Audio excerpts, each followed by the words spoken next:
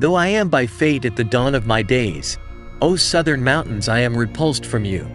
To remember them forever, you must be there once. Like the sweet song of my fatherland, I love the Caucasus. Artem Grachev. Caucasian prisoner. The Caucasus, glorified in the poems of Mikhail Yurievich Lermontov. I happened to visit back in my early childhood, and just like the great Russian poet, I became its captive forever. On New Year's Eve 2014, I am once again going on a trip to spend the New Year vacations in the Stavropol territory.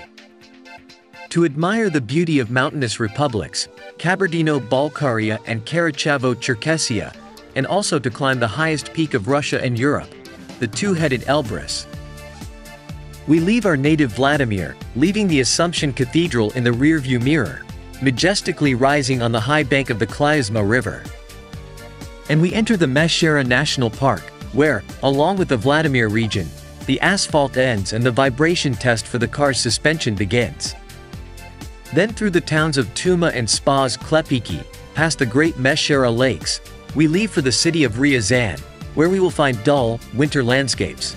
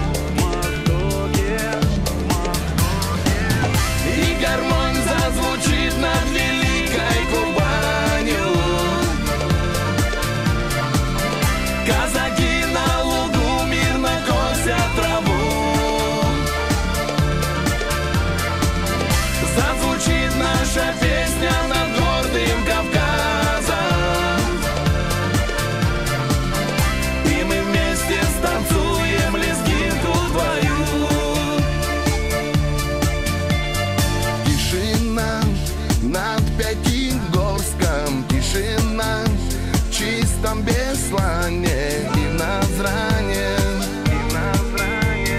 тишина. Тишина на Ставрополье, тишина в диком раздолье, тишина.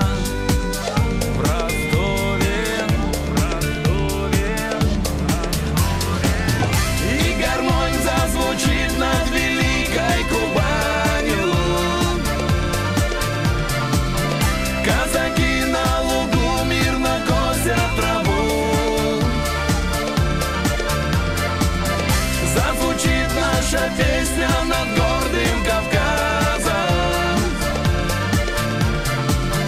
и мы вместе станцуем лезгинку твою.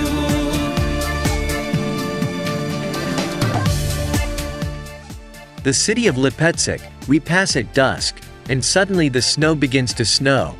Closer to night finally covers the road and visibility drops to zero.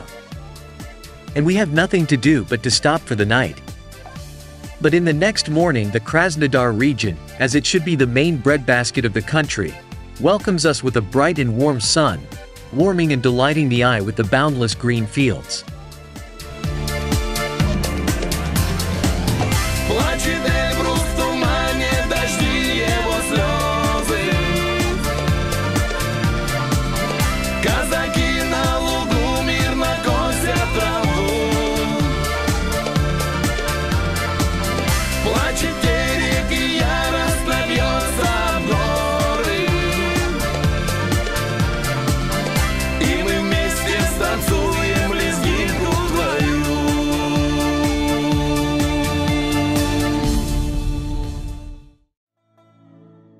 Upon reaching Yessentuki, we go to the city's medicinal park, which is the heart of the city and its main attraction. The park attracts not only by its unique mineral springs, but also by its magnificent architectural and landscape ensemble. The park is a man-made miracle, which for decades, was created in the swampy steppe, where mineral water springs came to the surface. Streams of mineral water, flowing down from the slopes of a small hill, formed a rivulet, which locals called kislusha for the salty sour taste of water. But despite its peculiar taste, the water liked the horses of the Cossacks, who served in Essentuki redoubt. In 1810, the famous Moscow doctor Fyodor Petrovich Gaz visited these places and heard a story from the Cossacks about the healing horse spring. Having taken a sample and made an analysis of the water, the scientist established its medicinal and mineral properties, and he named the spring Catherine's. In 1823, these places visited the St. Petersburg Medical Surgical Academy professor Alexander Petrovich Nelubin, who discovered another 20 springs. Besides those discovered by Gaz, he numbered them and divided them according to their chemical composition into groups: saline alkaline and sulfur alkaline. A great historical merit of Alexander Petrovich Nelubin is that he was the first to point out the value of Essentuki alkaline saline waters, predicted their great future, and insisted on the most rapid improvement, as well as the development of the domestic Yessentuki resort. The Yessentuki resort began as a park by the order of Prince Mikhail Semenovich Vorontsov, governor of the Caucasus.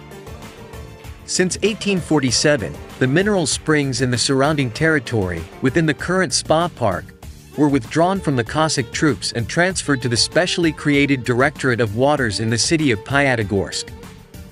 Spring Gallery 17 is the oldest building in Yessentuki Spa Resort, which is located on the bottom alley of the spa park.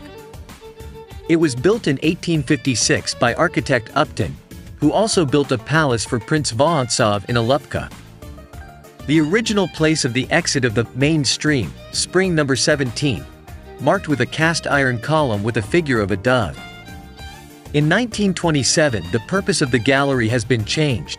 It was reconstructed and insulated, as well as held overhead lighting and summoned the water sources number 17 and 20. Gallery number 17 was built of hewn Mashik stone in the English Gothic style. Limestone and sandstone for its construction were brought by oxen from the Alekhanovsky Gorge, and white travertine from quarries at the foot of Mashik Mountain. In our time, the gallery was faced with gray and pale marble from the inside, and the floor was covered with colored concrete. Originally, the building was supposed to be used as a shelter in bad weather while drinking mineral water. In 1901, a theater building was added to the gallery, which greatly changed its architectural appearance. The gallery became closed and has remained as it is today. In the theater performances in which played and sang the great Russian artists K.A. Varlamov, M.G. Savina, V.F. Komissarzhevskaya, L.V. Sobanov, F. Shalapin. The alleys of the park, remember, the footsteps of great people. The director K.S. Stanislavski, composers S.V. Rachmaninoff, S.S. Prokofiev, writers A.I. Kuprin, V.G. Korolenko, A.M. Gorky, and many others. In 1902 was built a large and beautiful building of the new salt-alkaline baths designed by architect Ivan Ivanovich Baikov for 23 male and female cabins with hydropathy and light therapy. In the same year, a light wooden mechanotherapy building was put into operation, called the Institute of Medical Gymnastics after the Swedish physician Zander, who developed a system of mechanotherapy for the harmonious development of the body with the help of special machines for active and passive gymnastics. Yessentuki Resort has purchased 64 devices invented by Zander. Institute of Mechanotherapy is still in operation today and is one of the attractions of the resort. In 1903 in the park appeared new elegant pavilions, Oreonda, from which you can admire the view of Elbrus and the surrounding landscape. Captain's Bridge. In 1903, the Oreonda and the Captain's Bridge, as well as sculptures of the eagle and the little man in sandals and with a jug of mineral water, sitting in the shade of the trees, were added to the park. At the beginning of the 20th century, the park occupies a total of 35 hectares of land and is divided into 3 parts. Old, Vorontsovsky, Upper, where almost all the springs and bathhouses are located, and Pantelymonovsky, a young park, located near the church of St. Panteleimon. In the lower Vorontsov Park have grown shady alleys, stretching from the main entrance to the park to the building of the sulfur-alkali baths and beyond. In the main alley of the lower park are several beautiful drinking fountains, built in the ancient style by the architect Semyonov.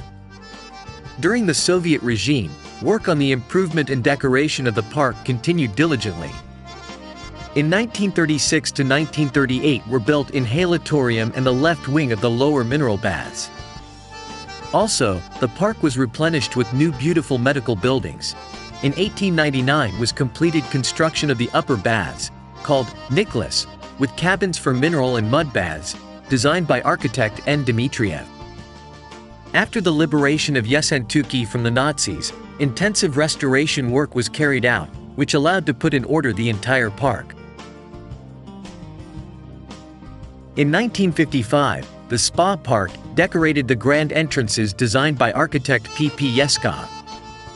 The central entrance to the park is decorated with monolithic columns, 2 cascade stairs, between which are placed a large and several small fountains, go down to the lower alley of the park.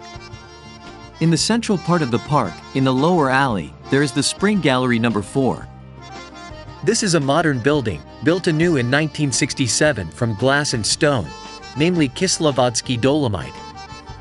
The facade of the building is decorated with mosaics and symbolizes the friendship of women of different nations. In the gallery, brought mineral waters such as Essentuki 4 from several springs, which used to have separate wells.